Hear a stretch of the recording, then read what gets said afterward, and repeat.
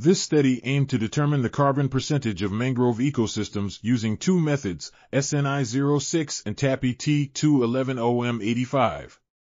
The results showed that Avicennia spp, Soneratia spp, Bruguera spp, Rhizophora spp, Aegiceras spp, Lumnitzer spp, Cereop spp, Exoacaria agaloca, and Xylocarpus granatum had carbon percentages between 45.01 to 55.54%.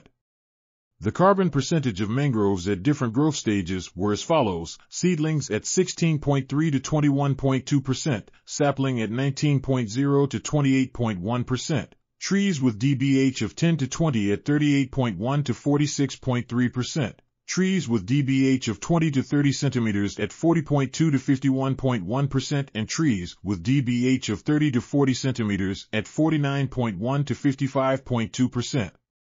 The study found that carbon conservation is positively correlated with the carbon sequestration ability and growth of the mangroves. This article was authored by Endang, Hilmi, Lilik, Kartika, Sari, Cahyo, and others. We are RTCLTV, links in the description below.